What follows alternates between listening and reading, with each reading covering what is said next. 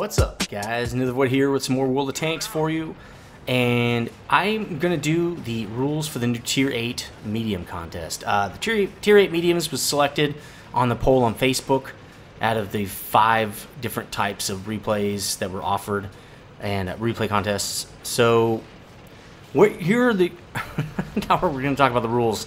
So, what I'm doing on this replay right here is you're seeing me cap on basically. Encounter on Himmelsdorf, and this is why I think in a lot of maps capping is pretty paramount, because of how you can win so easy just by getting in the cap right away. Puts a lot of pressure on the enemy. This would not be a good replay for this contest, and I'll get into it in a second as why. So the replay contest, any Tier 8 medium must be Tier 8, must be a medium tank. Only your first submission counts, so make sure you get your best submission in. If you get your submission in early, it has a better chance to be shown on the channel, because I will be picking a couple of replays each week to show you guys the best ones I can find. The later, you'll obviously have a better chance to win the contest. The game must have been played after April 28th. April 28th or after. So I think that's pretty much the tail end of 8.4. Any games before April 28th will just be deleted, so don't send them in. The cutoff date for submissions is going to be June 27th. That will be the end, the last day I'm accepting replays. After that, I'm going to pretty much announce the winner, and you guys will know who the winner is, just like the Tier 7 plus heavy contest. The prize is going to be 3,000 gold package from the gift shop, or I think the EU's 2,500, or whatever the equivalent is on your server, whoever wins. So that's pretty simple. Now we're going to talk about scoring. Last time it was based on kills, but I don't want to do that this time. I think that's a really bad way to see who had the best game. I wanted to use XP, but Watt Replay Manager does not do a good job. Well, it shows you the XP of each replay, but it doesn't tell you if the person had premium or not. It just shows the person's XP. If you had premium, your XP is going to be higher, and if you didn't, it's going to be lower. So it doesn't show you the with or without premium, so that I could kind of put all replays on, on an even keel. So I can't use XP because I can't easily see how much XP you got from your replay. What I can see is how much damage you inflicted. So it's going to be based on how much damage you do. The most damage is going to win. If there's a tie, which it would be pretty tough with damage, but if there's a tie, we're going to do hit percentage, and then after that, if there's still a tie, it will be kills, number of kills. Platoons are fine. Oh, I didn't talk about that, but that's okay. Platoons are fine because it's not like you're going to be setting up, someone to get all the damage. I don't see how platoons are going to really help you that much. Also, another big thing, no gold rounds or gold consumables. A lot of that is because I want to see people play the game with what I think is the more advanced version of the game, or the more diverse as far as tactics, because a lot of tanks did not have the pen, especially mediums, to be shooting guys from the front, even if you know the weak points. A lot of them have to flank. It's just the way they are, and that's kind of why I think this game is good, because each tank type kind of has a different playstyle. If you use gold rounds in a medium, you can basically shoot into the front of guys like a heavy tank, and then it kind of defeats the whole purpose of, having different tank types, except that the medium is faster. So no gold rounds, no gold consumables. That should even the playing field quite a bit.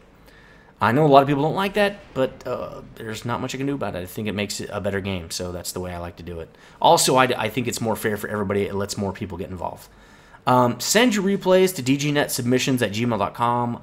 All this information is going to be in the video description, so if you didn't write that down, it's going to be there. Just check the video description. You can also upload them to mwreplays.com, and then just send me the link to your replay file at the Gmail address I just told you about, and I'll just get it that way. If you don't know how to save and send your replays, watch the video that I've linked in the video description. It should tell you all about how to do it. It's pretty easy, but some people don't know how to do that, so that will show you how to do that. So that's all I really wanted to talk to you about. I don't think I left anything out. Make sure you turn annotations on this video, because if I did leave anything out, or if anything came out wrong, I will be putting an annotation on the video to tell you what the change is or the additional rule is. I try to only do that for like the first week. After that, I usually just leave it alone. So also just check the video description because the rules will also change there if there's a correction. Anyway, so that's pretty much how this replay contest is going to work. I've already started accepting replays. I will be showing you a couple of replays. We'll do first week, second week, next week when I get back from vacation. That should get us up to speed.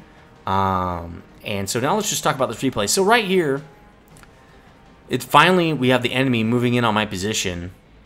Now they've done a pretty good job so far of keeping me from capping. But the real big thing here is that my team got to put tons of pressure on the enemy. Now that we've got the T95 watching my back and I'm watching his back, and that type is pretty much dead, this is going to be really hard for the enemy. So here comes a Patton. Pretty high amount of hit points, not as much as me, but he does get my damage me there and take off my cap points. And I'm trying to get around him on the flank to jack him up. I shot him in the mantlet, didn't do anything. And let's see if I can get some damage on this guy right there in the track, right in the corner where I can get some track and damage. Now I'm going to go in and hide behind him so the type can't shoot me. And while I'm doing that, well, let's just take him out because I don't want two guns shooting at me. So he's trying to shoot the T95, and I'm not letting him. I'm also blocking the T95. And right here, I take out his support, the Type 59, which is the only guy really was holding me back. This guy's one shot from death. And boom! And the T95 also one shot from death. Luckily the E75 does not get a good shot on him. And now I'm starting to circle him, and boom! He's dead. So now there's only the 1390 left, and we're capping now unfettered. And you won't really win every time. I'm not saying you're going to win every time you do rush the cap like this, but it's a good tactic because what it does is put a lot of pressure on the enemy. Especially it works on, I can't remember, that really open map that has the encounter, the cap circle on the extreme right of the map. And usually a lot of people go left where all the hills are. It's kind of a deserty map. I can't remember what it's called. But anyway, now this replay right here would not do very well in the contest because I don't get a lot of damage. I get a good amount of damage, but it's not anything that's going to win me the contest.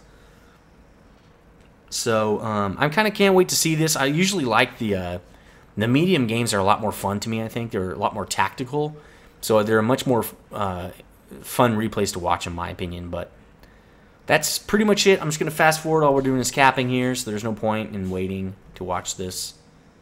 And we're just capping them out, and that's it. So let me know what you think. Again, send on all those replays, and I'll see you next time, guys.